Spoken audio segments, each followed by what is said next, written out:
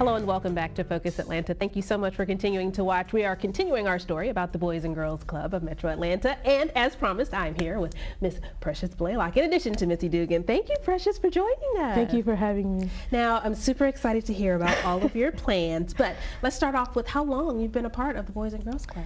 I've been a part of the Boys and Girls Club since I was 8 years old, so this is my 10th year anniversary. I was trying to get a party, but you know. Would you say that you've made not only the people that you're in the club with, but you've made family and friends out of this experience? Absolutely. I was just telling Miss Missy, how I was going to bring some of my friends from the club to my graduation party so they can teach games from camp. Very nice, very nice. Now, what is this T-shirt? What does that stand for? So it stands for Mobilizing a Difference in Real Life, and basically it's a team-based curriculum where we were able to implement things for teens like anti-bullying, teen suicide, and really like create a foundation for teens everywhere on how they should run things in their club. Wow, and these are things that you could take along with you on to college. Can we talk about college a little bit, Missy? Yes. Tell me about it. Precious, where you going? I will be attending the Georgetown University in the fall. That is phenomenal. And I hear that you are a Gates Millennial, is it called Millennial Scholar? Millennium, yes. That is phenomenal. Thank Tell me you. about that experience. When did you apply? It was extremely nerve-wracking, to say the least. My counselors were getting on me since August, getting your paperwork, getting your essays. So I had to write a total of 8 essays, along with an extensive application where you had to write in all your community service, what the community service consists of, all your awards, what they consist of. And so getting recommendations, you had to have a nominator and a recommender. And there had to be those specific ones, and you had to get it right. Or like at the last minute, I had my nominator and recommender were mixed up. So someone had to do me a last-minute recommender, and it was crazy, but I got it in, those 8 essays, and like God was on my side because Gates has never done this before. They extended the deadline to 5 p.m. the next day, and it was well needed, exactly. And see the fruits of your labor, it all came together. Now, would you say those type of things, would you say that the Boys and Girls Club helped you to accomplish those things? Absolutely. You know, do you think that you would have been able to do that without your experience and your growth in the Boys and Girls Club? The thing I love about Boys and Girls Club is that they kind of prepared me for everything that I do.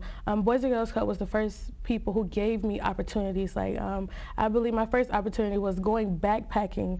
And even like small things like that, it like showed me there's a bigger world out here, and you can go get it if you just look for it. And so with those opportunities, I was able to go to Princeton last summer for 7 weeks for another phenomenal program and things like that. They encouraged me to do that, and then they praised me after I did it. So I'm just like, okay, I'm just doing stuff to get out of the house, but no, you're doing stuff that is phenomenal and making an impact. Absolutely. And although Precious is phenomenal, there are more Precious out there.